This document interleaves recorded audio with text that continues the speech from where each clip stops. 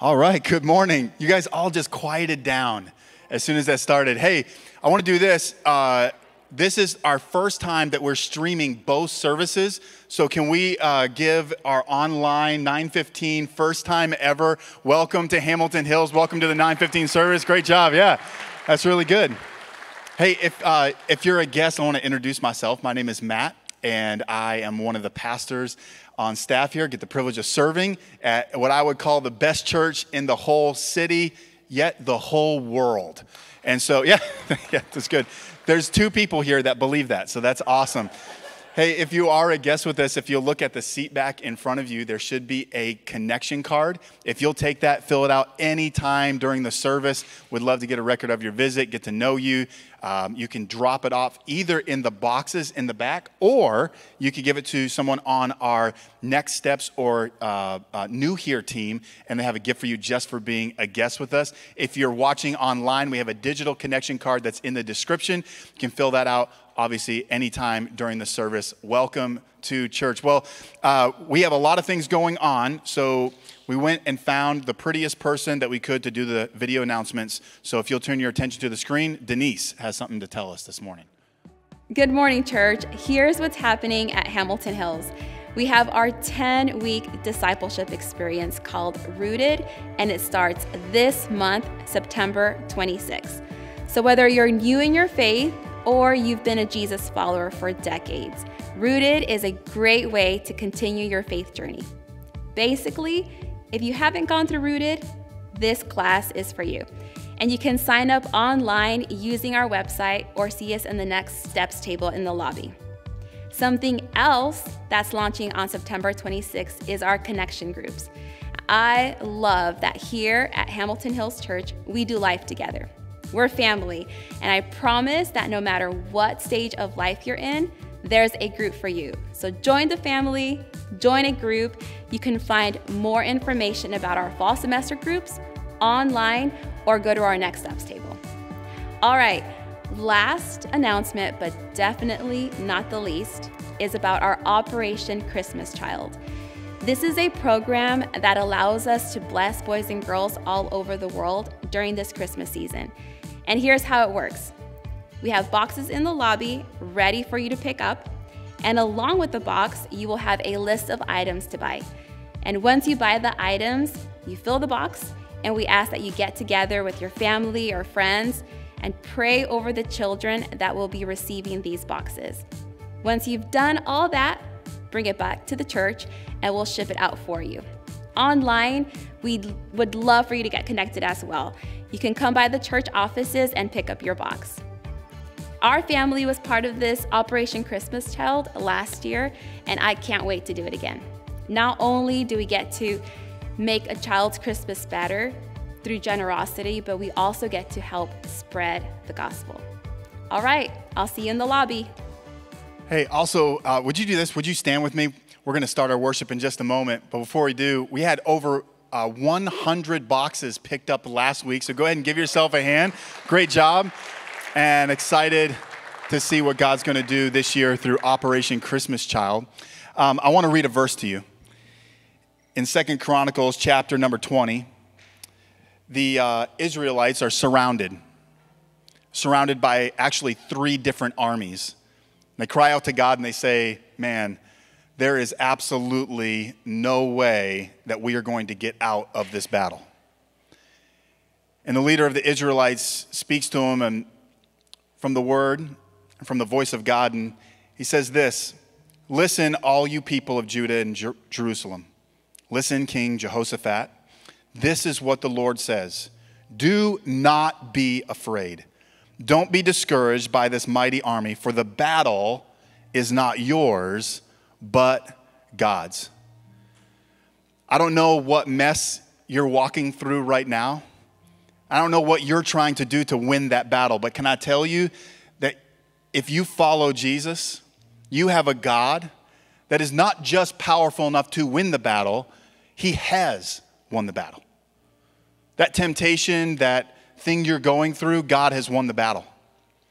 We're starting a sermon this week, or not starting a sermon, we'll have a sermon this week, but we're in the middle of a series called On Your Mark. We're going to be talking about immediate temptation because here's the thing. As soon as you decide to do something for God, the battle's coming. I'd like to get up here this morning and say, man, once you decide to follow Jesus, all your problems and temptations just go away. And it's all great. But the battle's coming. But here's what's awesome, and we're going to learn this today, is the battle belongs to God. So would you worship with us this morning? And before you do, can you just turn to your neighbor and say, the battle belongs to God. Go ahead, nice and loud. Let's do it again. A little bit louder than that. You guys sounded like maybe it was a little bit. There we go, let's sing.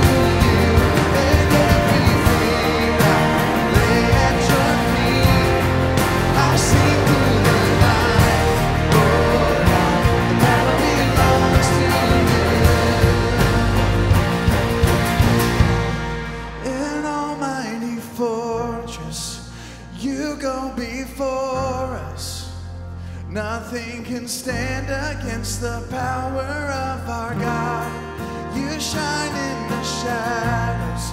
You win every battle. Nothing can stand against the power of our God. An almighty fortress. You go before us. Nothing can stand against the power of our God. You shine in the shadows. You win every battle. Nothing can stand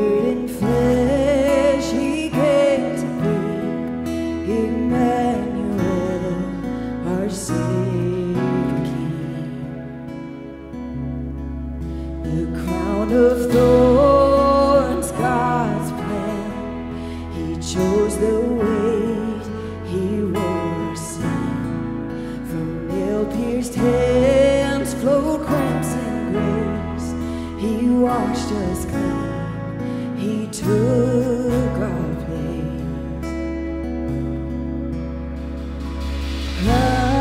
Highest praise, highest praise. Jesus, you deserve it all. You alone deserve it all. We lift your name.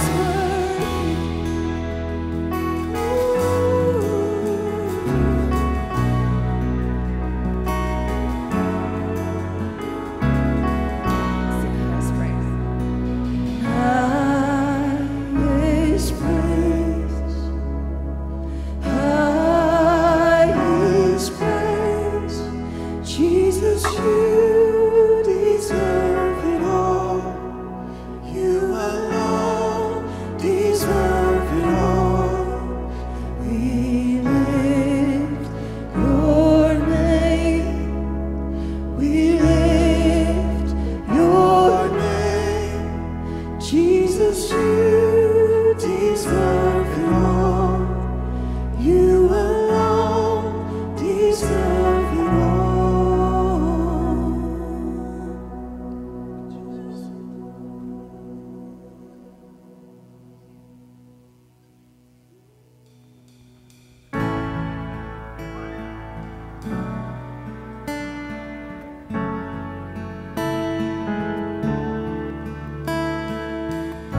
And I've carried a burden for too long on my own, and I wasn't created to bear it alone. And I hear your invitation to let it all go, and I see it now. I'm laying it down, and I know that I need you. I run to the Father, I fall into grace. I'm done with the hiding, no reason to wait. My heart needs a surgeon, my soul needs a friend, so I run to the Father again and again and again and again.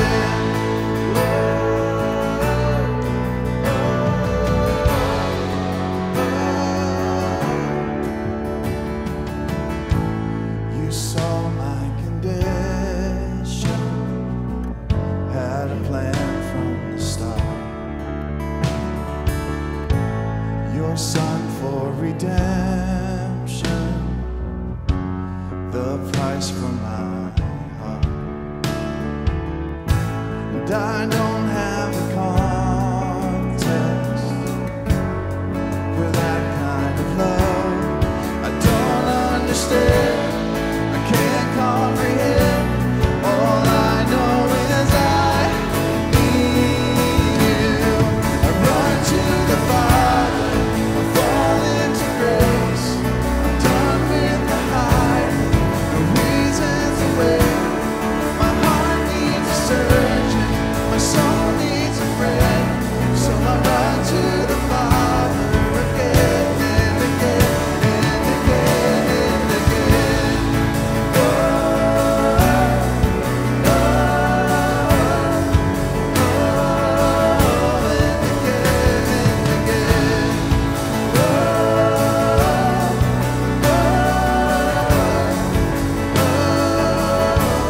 My heart has been in your sights long before my first breath. Running into your arms is running to life from death. And I feel this rush deep in my chest. Your mercy is calling out. Just as I am, you pull me in, and I know I need you now. I run to the Father, I'm done with the hiding, no reason to wait. My heart needs a surgeon, my soul needs a friend, so I run to the Father again and again. I run to the Father, I fall into grace. I'm done with the hiding, no reason to wait. My life needs a surgeon, my soul needs a friend, so I run to the Father again and again and again and again.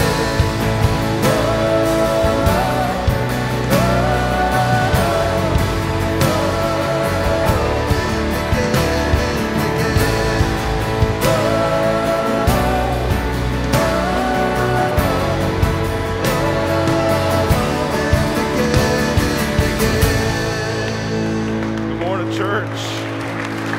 Let's give the Lord a wow. You know what? I just almost feel like back in the day. I remember like back in the old school. Yeah, you can have a seat. Back in the old school Baptist days, you know, sometimes the preacher would step up and he'd be like, you know what?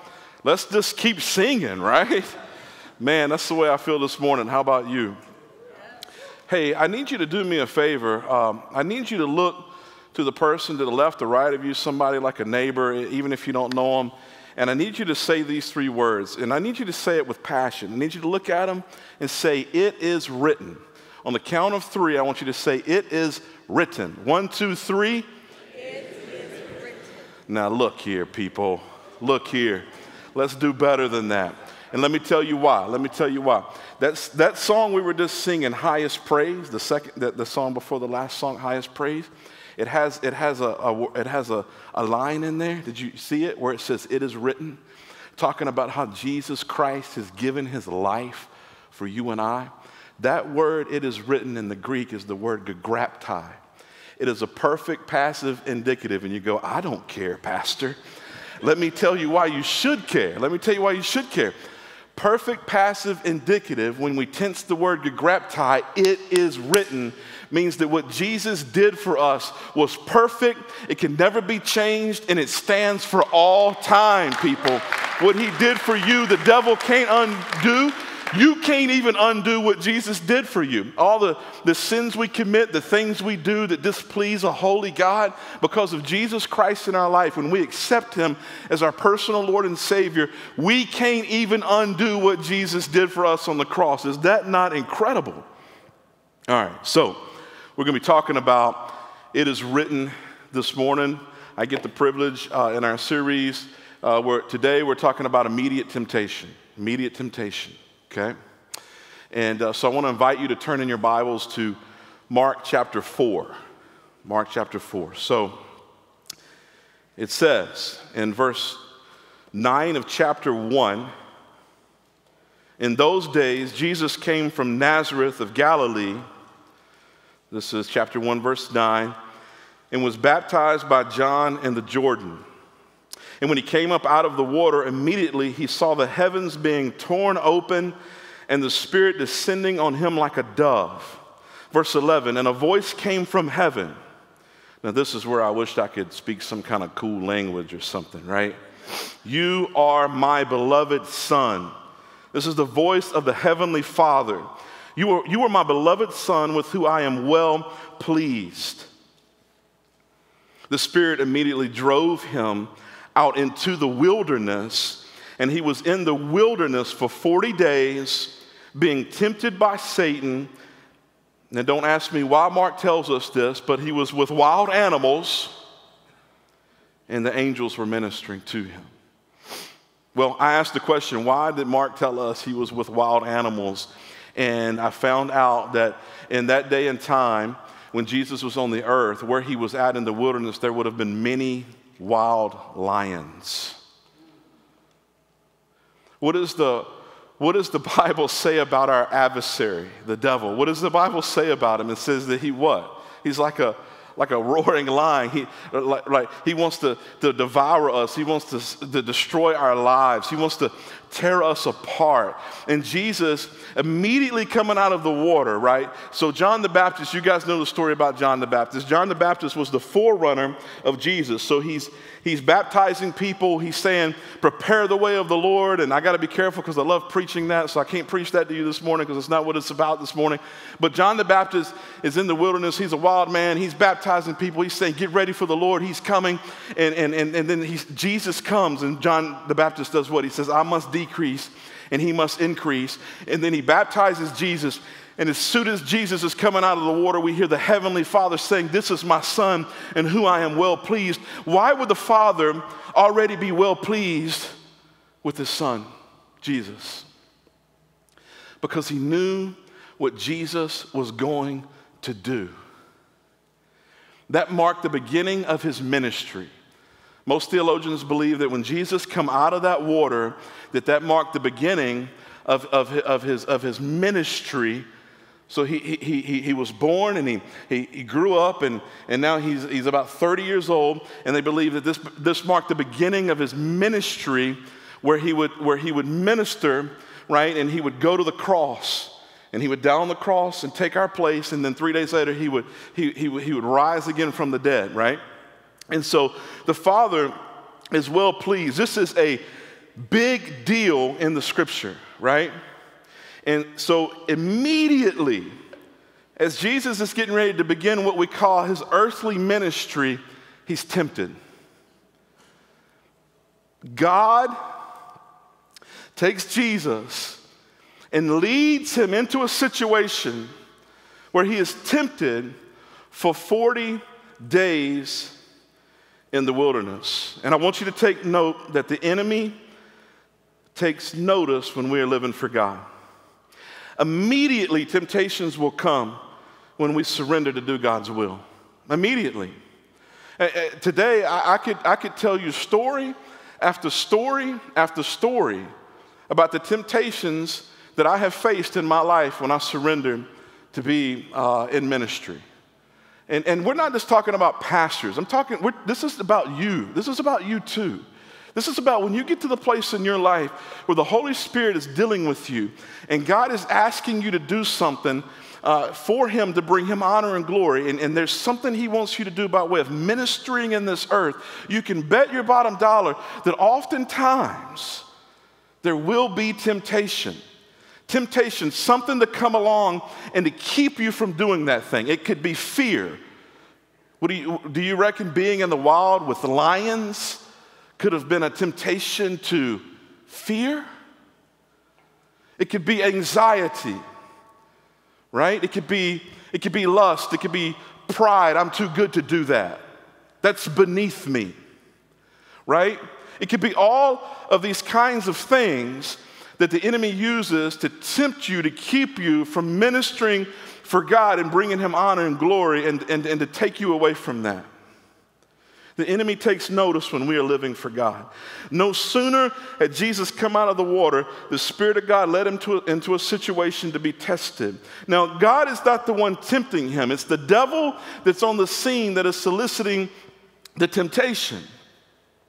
The beautiful thing about this test, this is a little bit of a theological journey for us this morning. Some of you know this, some of you don't, and it's important to just tell you this.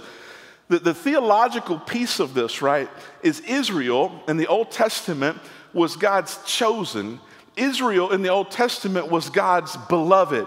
And the beloved means he loved them more than he loved anything else in the earth. It denotes the strongest form of intimacy and affection you can have towards someone. And that's who Israel was to God. And Israel disobeyed God and wandered around in the wilderness for 40 years, going in circles because they would not obey God. Jesus is beginning this ministry, and he's led into the wilderness for 40 days. And there's a parallel here. And he is tempted, and yet without sin. You see, when we're tempted, we oftentimes sin. We're oftentimes enticed and we're drawn away because of our own lust, and then the temptation, right, becomes a sin. Jesus was tempted, fasting, no food, lions around him, and he did not sin. You see, we have a saying around here that life is messy.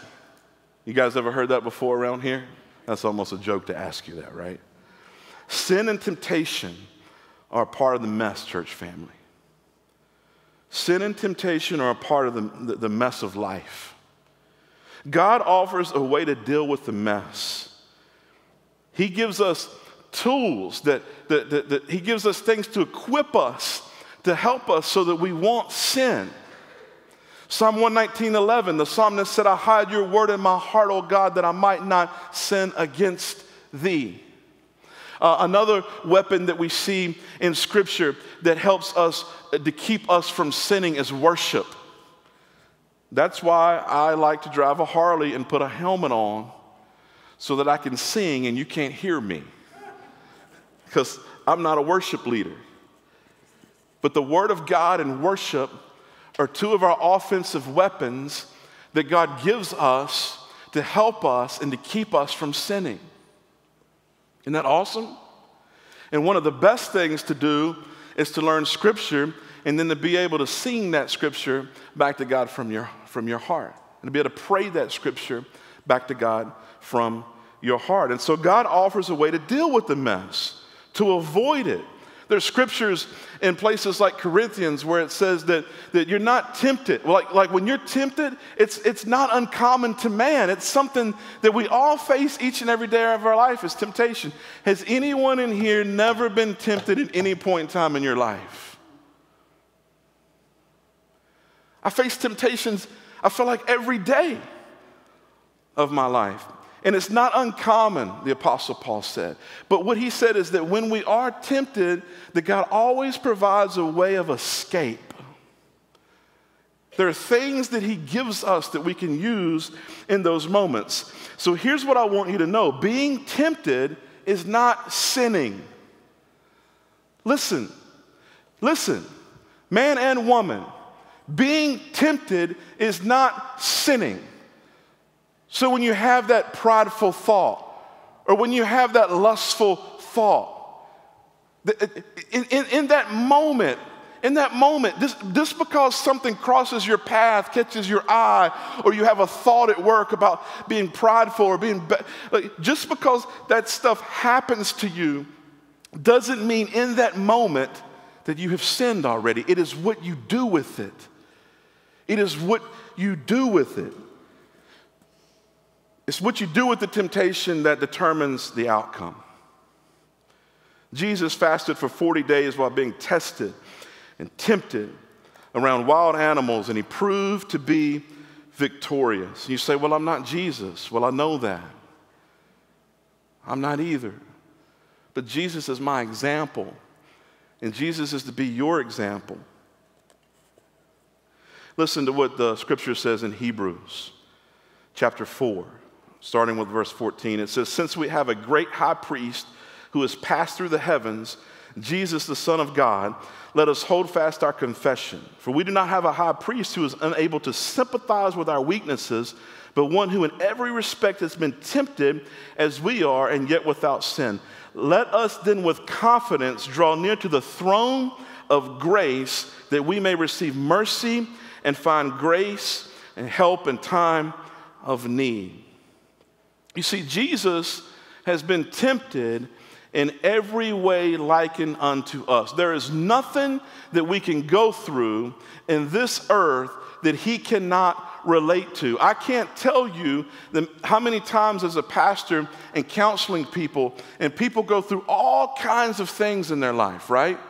People go through horrible injustice in their life. They go through things that we don't even want to think about in their life. And you go to counsel them, and it's amazing that I haven't seen anything that anyone has ever went through where Jesus himself could not sympathize with what they were going through.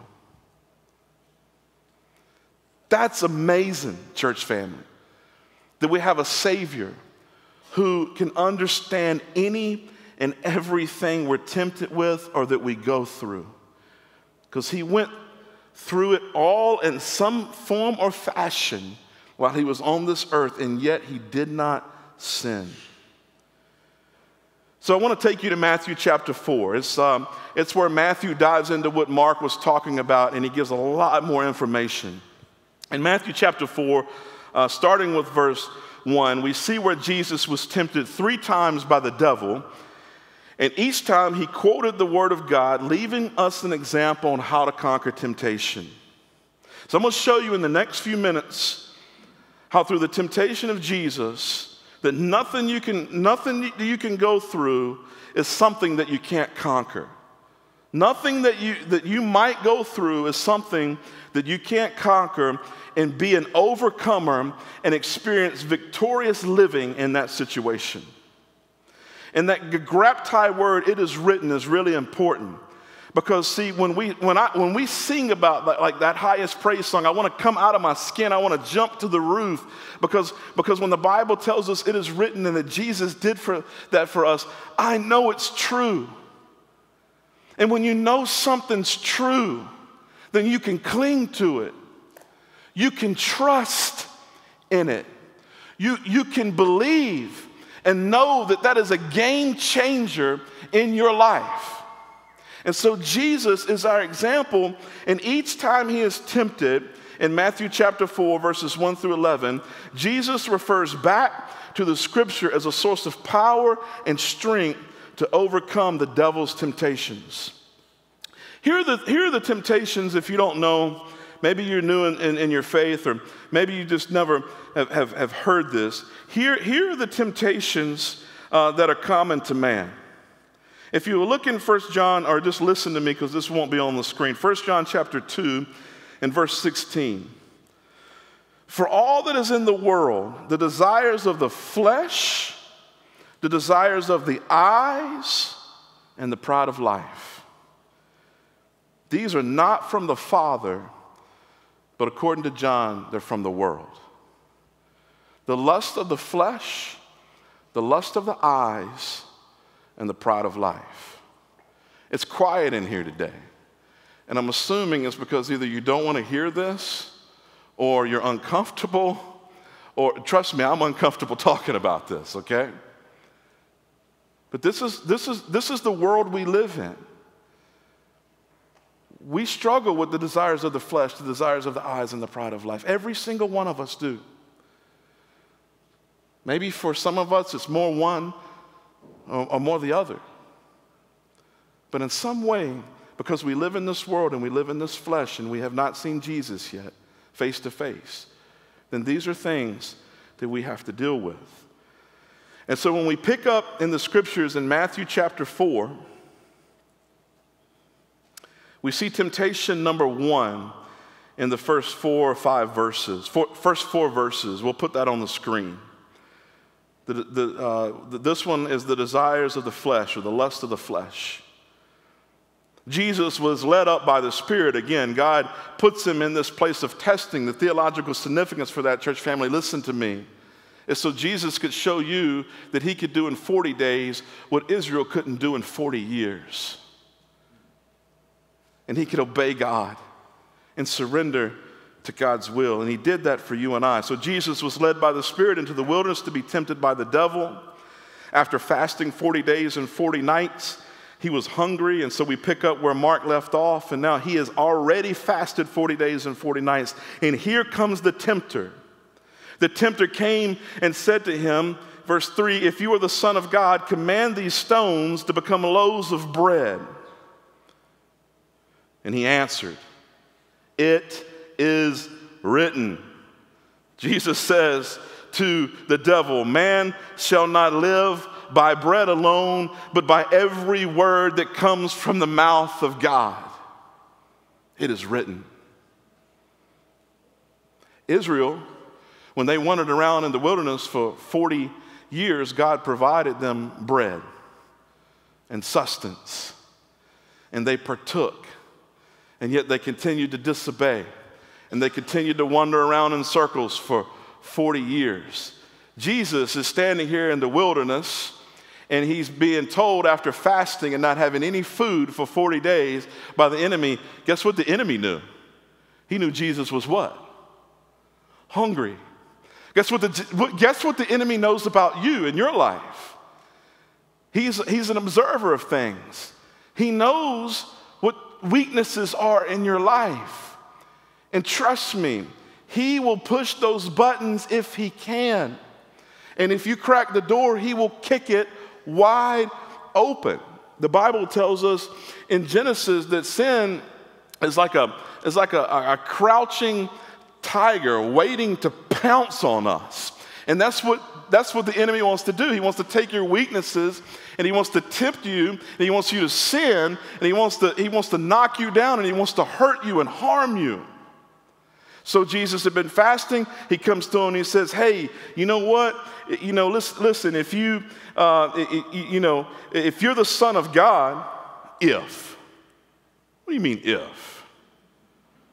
Do you think that Satan really doubted that Jesus was the Son of God? So even in this moment, the deceiver is trying to get the Savior to doubt.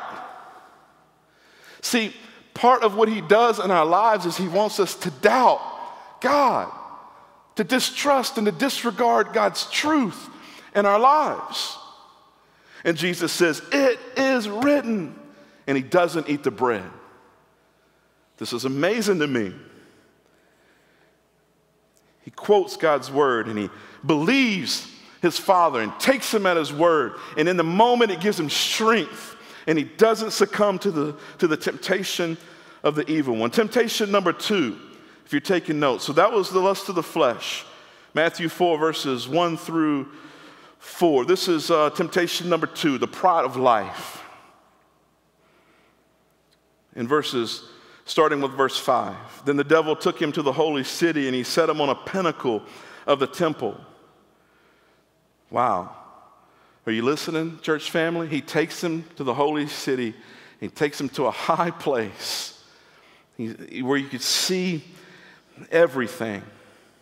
And he said to him, if you're the Son of God, throw yourself down. But listen to what the devil does. Listen to what the enemy does. What does he say? What does the enemy say? For it is what? Written. He tries to take the truth of God's word and use it against the Savior. Are you listening? He's the great deceiver. So he says, for it is written, he will give his angels orders concerning you. What is it? He will command his angels concerning you. On their hands they will bear you up, lest you strike your foot against a stone. And what does Jesus say? He doesn't fall for him trying to take Scripture and use it against the Savior and get the Savior manipulated into doing something that would be sinful against God. No, what does our Savior do? He says, again, it is written, you shall not put the Lord your God to the test. See, Satan quotes Scripture and he takes Scripture out of context. He's been doing that since the very beginning of humankind. Since the very beginning of God creating the heavens and the earth and everything in it, and then creating man and woman, and we're the most prized of all of his creation as he seeks to have an intimate relationship with us, different than anything else in this creation of his. And the enemy, when he showed up on the scene, he's been doing that from the beginning. Did God really say this? Is this really what God meant? This is what he's good at. It's a strategy of his. Temptation number 3. If you're taking notes, the lust of the eyes. Verse 8, again, the devil took him to a very high mountain and showed him all the kingdoms of the world and their glory. And he said to him, all these I will give you if you will fall down and worship me. Wow. I guess the devil forgot that God already owns it all. But he tries. Jesus says to him, begone, Satan. Can you say it with me, church? For it is written. Let's try that one more time. Then Jesus said to him, begone, Satan, for it is written. And then he quotes Scripture again. You shall worship the Lord your God, and him only shall you serve. Each time Satan tempted Jesus, Jesus quoted Scripture. Then the devil left him, and behold, angels came and were ministering to him. And so we talk about those wild animals in Mark 4, and it's like, well, why did he mention that? Because he wanted us to know he was in a dangerous place. And then also remember in Mark 4, it said, and the angels were ministering to him. And so here's kind of the conclusion of this incredible story. As Jesus went through that 40 days, so God could show us through his example that by knowing the Word of God and by believing in God and by believing and trusting in what God has said, we can be overcomers. Is that not incredible? 3 of the most powerful words in the universe are, "It is written." And listen, I don't know what kind of wow factor this sermon has in your life. And here's what I need you to know. That the storytelling of today is actually about our Savior. We just learned from one of the happenings, one of the things that Jesus went through, and we look to his example.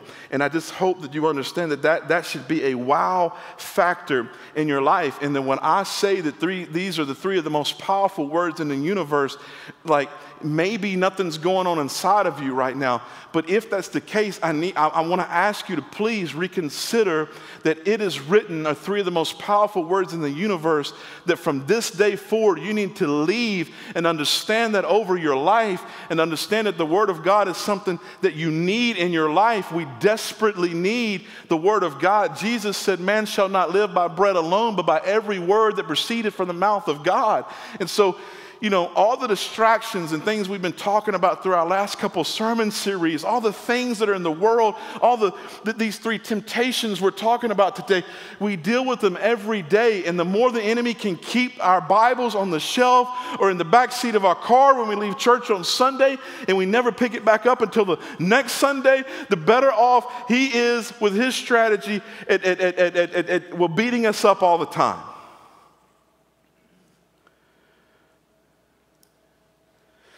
I won't ask you to do it again, but if you ever get asked again to look at your neighbor and say, "It is written," I hope you say it with all of your heart, with everything in you. Like you believe God, like you trust God, like you hide his word in your heart, and the next time you're tempted, you look at that thing, or you look away from that thing. How about that? Or you look, or you take that thought captive, and you say, "It is written." And you trust God, and that what God has for you is better than anything in this world and what this world has for you. Genesis 3 records the first time that Adam and Eve sinned. They were tempted by Satan. It's significant to note that Satan questioned God's word. You can see this in Genesis chapter 3. And guess what Adam and Eve did not recall? They did not recall God's word. They did not cling to what God had already said. They did not say, "Well, he already said," right? I don't guess it was written at that time, okay? So for them, it would have been, "Hey, you know what, Satan? He already said this. He already said what he said." And when God says what he says, he means what he says. He's perfect. You can't change it, enemy. No matter what I'm going through, no matter what I'm facing. And listen, I want you to know, church family, there are people sitting in this room with addictions. There are people sitting in this room with heartache. There's people sitting in this room with anxiety. There's people sitting in this room with fear. And the enemy wants you to live there. But God has something better for you. Or he provisionally wants to help you in those weaknesses, to experience victory, and to be more than conquerors, the Bible says. You see, the greatest tool of the enemy is the lies that he uses against us. One of the greatest tools that the enemy has to use against us is a lie. I'm going to define a lie for you. A lie is bearing false witness. You see, the enemy bears false witness against the truth. And he uses that against us all the time. The enemy wants you to break faith in God. You wake up in the morning and you say, "God's got this. God's got this day. I'm giving this day to God." The enemy comes along. "Oh, really? God's got this? Does he really have this? Maybe you need to work a little harder. Oh, don't you know how much you do? It's okay to do a little bit of this. It's okay to go over here for a minute. You see, the enemy is all about wanting you to break faith that what God has for you is better, it's best, it's perfect. And so this is what he's about. So we overcome Satan. I want you to write this down if you're taking notes. We overcome Satan, his agents, the evil influence, the demonic influence in the world. We overcome Satan, his agents, and his influence as we resist his temptations to doubt, deny, disregard, and disobey the word of God.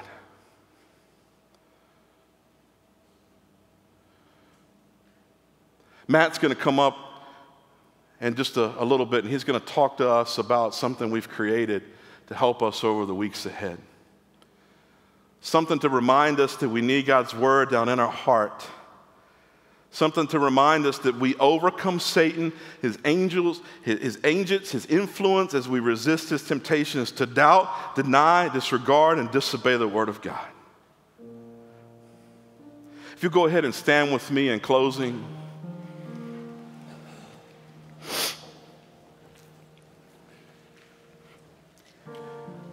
Whether you're here in person or whether you're online or listening from wherever you may be, today needs to be a different day, church. It needs to be a different day for me. I know what it's like to battle in life. My guess is you do too. My guess is you know today that it's a fight. But there's something beautiful about today. 1 John 4:4 says, greater is he that is in me than he that is in the world. Yeah, amen. Greater is he that is in me than he that is in the world. Because see, he already won the battle. We already are victorious if Jesus is in us. We already have the victory in Jesus.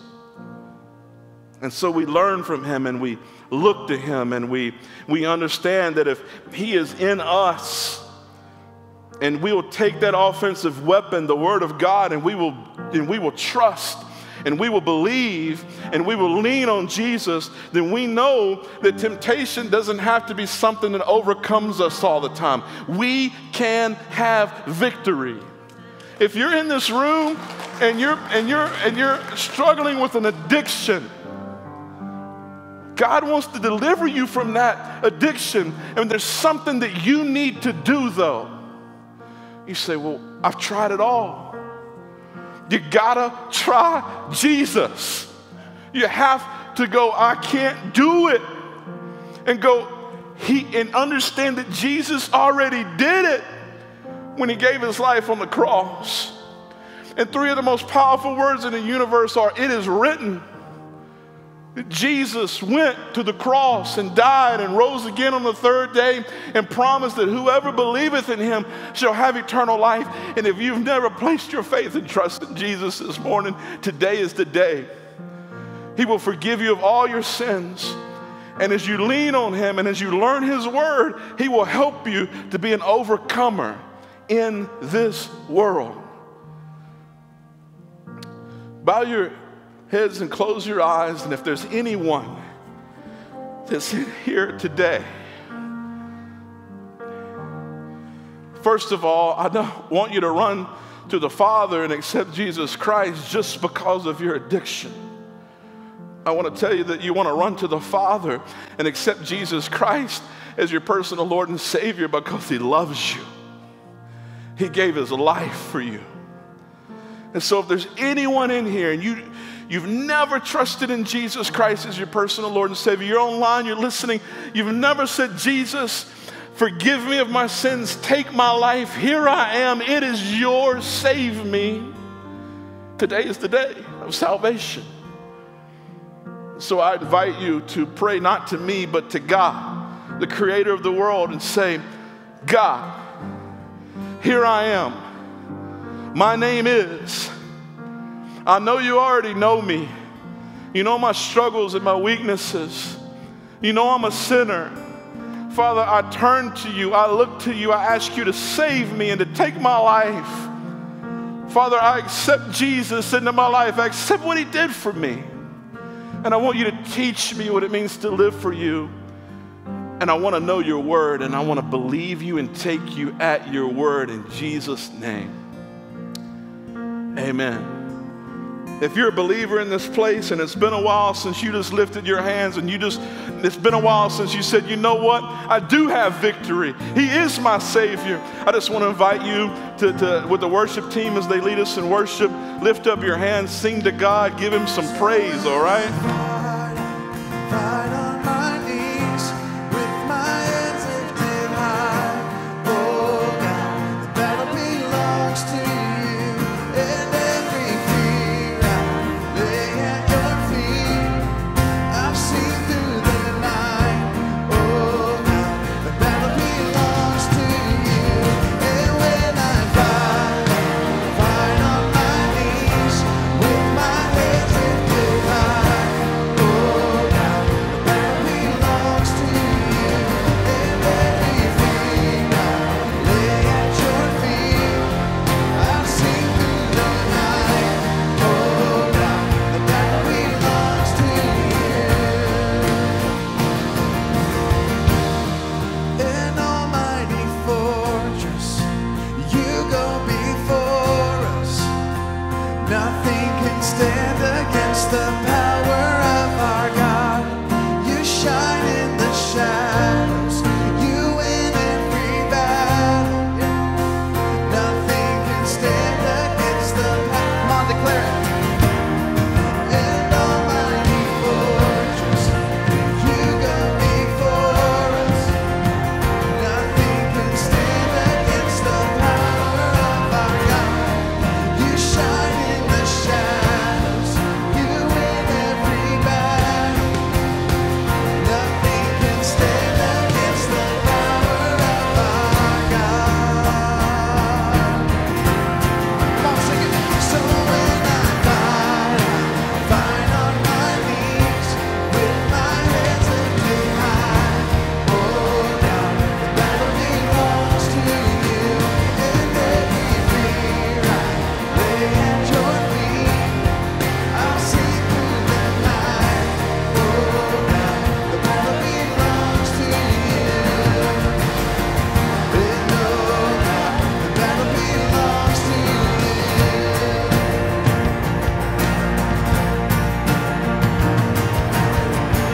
In here? Not awesome? I'll tell you what's coming. The battle. It's coming. It's on its way. Because some of you in here this morning, you started to feel a little bit of victory. You went, okay, I want it. And here's the thing with a battle. You got to look forward to it. Some of us were like, I don't want to deal with any temptation. I don't want to deal with any battles. Please, Lord, no battles, no temptation. When the temptation comes, you know what that is? That's opportunity. It's opportunity to say, oh yeah? Guess what? I've got God. Satan, you're not going to win the battle, not because of me, not because of how great I am, but because how great a God that's within me. So this morning, I want you to do this. You ready? Take out your phone. Go ahead, grab it. I'm watching. Some of you aren't taking out your phone. Get your phone out. Go ahead and put the slide up. I want you to text wallpaper to this number, 317-680-5410. If you're online, go ahead and get your phone out or write this down so you don't have to get out of watching what's going on. Text wallpaper to 317-680-5410. You can also save that number as Hamilton Hills Church. You can text in needs, requests, all that kind of stuff, but text wallpaper and you'll get a link to a wallpaper to put on your phone, and it has the sermon series plus this verse that Pastor Randall just mentioned. For he who is in you is greater than he who is in the world. So when the battle comes, we're going to look out, get your phone out. Instead of falling into temptation, we're going to rest in what God's word says. He that is in you is greater than any temptation, any battle, any person, anything that's coming against you.